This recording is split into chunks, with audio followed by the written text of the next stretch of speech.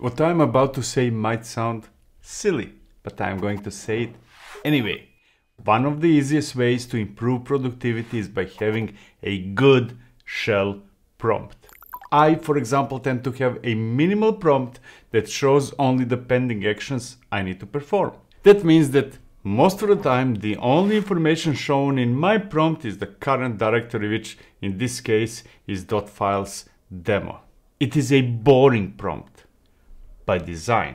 However, let's see what happens if I start a DevOps session, switch to a branch, and create a Kubernetes cluster. My prompt changed! And now I know that I'm working with a Kubernetes cluster, which I might need to destroy when I'm done, that I'm in the something branch, which I should merge to the mainline or create a pull request, and that I'm in a DevOps session, which I should exit when I'm done. That way, my prompt is kind of a reminder of the tasks I should perform, sooner or later, while at the same time, it gives me the information I might need. It is minimalistic when there is nothing special for me to do, yet informative when there are pending actions. Your goals will differ, and I will not try to convince you to use the same approach. Instead, I want to show how you can customize your prompt to fit your needs. We will do that with Starship, which is a customizable shell prompt. Now, that is not new by itself, and there are plenty of other tools that can customize prompts. What makes it special is the way customization works and the performance it provides. It is probably the easiest way to create custom prompts, and at the same time, this is important, it is fast, lightning fast. Other similar tools I used in the past fail at least one of those two aspects. They're either difficult to customize or slow. Starship is neither. Let's see it in action. Let's see what it really does.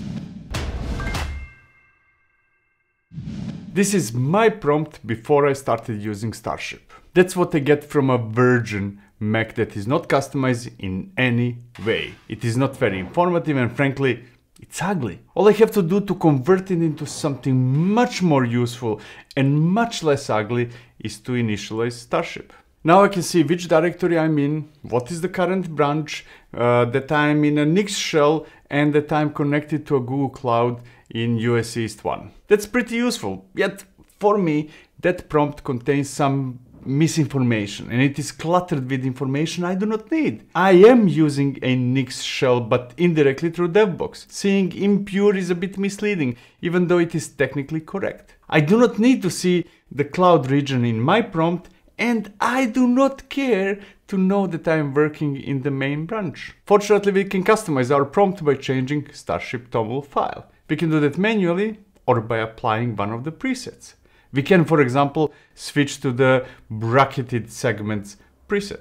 Having brackets in the prompt results for me in too much noise, so I will switch to plain text symbols preset. We can also switch to the pure preset, which is a minimalistic prompt. There are plenty of other prompts like pastel powerline, which makes it more colorful. Then there is Tokyo Night, which is a bit more minimalistic. For those of you who like information on the right side of the prompt, there is Jetpack, and so on and so forth. There are many others. One of the presets might be just what you need. Unfortunately, none of them is what I need, so I created my own.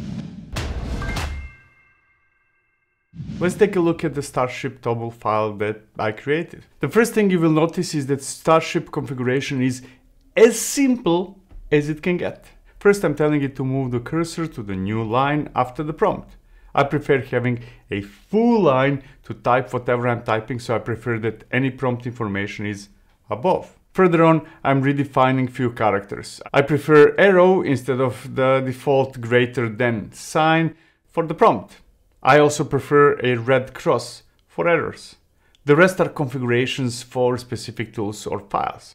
I don't care about packages like npm, Gradle, Helm and others, so I disable them by setting disable true in the package section. I want to know when commands take more than 5,000 milliseconds or 5 seconds to execute, so I'm showing the duration in yellow. By default, I don't need any information about AWS, Azure, gCloud and Docker, so I disabled them as well. As you will see later, it's easy to enable any module if the need arises. I'm interested in branch information only when I'm not working on master or main branches, so I told it to ignore those. I do want to see statuses of what was changed in the Git repo I'm working on, but I'm not necessarily happy with the default icons, so I changed some of those as well. I disabled Golang and enabled Kubernetes.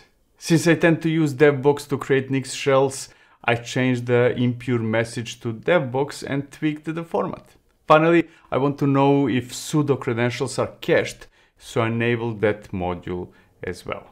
Now, that config might look overwhelming at first, but it is actually quite simple. We can disable or enable any module by setting disabled to true or false.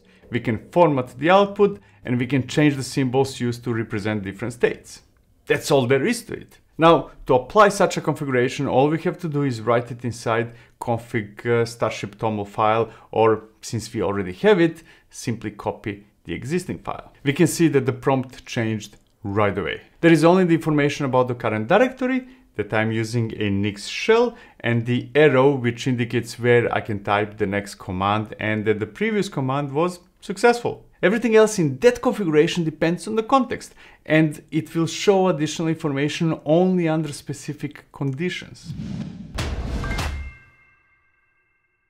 For example, the configuration defined that command duration should be displayed only if it takes more than 5 seconds. So let's run a command that takes more than that by executing sleep. And we wait for a while, wait, and there we go. The prompt was augmented with underwent 6 seconds message since the last command took more than 5 seconds to execute. Similarly, we defined that branch information should be displayed if we are not in the master or main branches. So let's check out something. And there we go again.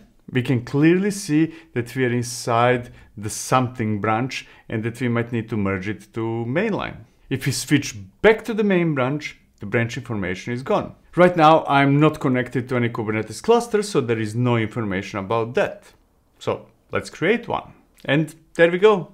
We can clearly see that we are connected to the kind cluster. If we delete the cluster, the Kubernetes information is gone. If we execute sudo command, we can see that there is a potential danger to mess up something since sudo credentials are not cached.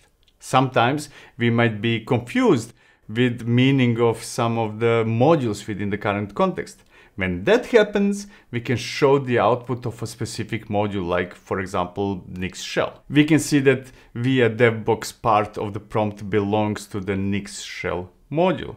If we get confused what each part of the prompt means, we can simply ask Starship to explain the whole complete prompt. We can see that it starts with the current working directory, followed by the Nix shell environment, then the cached sudo credentials, and finally the character or the arrow that indicates where we can type the next command. Now, one potential issue with Starship prompts can be performance. Even though Starship is faster than most prompts, it might still slow down the terminal if we have too many modules. To mitigate that, we can check how much it takes to assemble each part of the prompt by executing timings. We can see that, in this case, sudo and git status parts of the prompt are the slowest. If we want to improve performance, we can disable those modules or tweak the configuration to make them faster.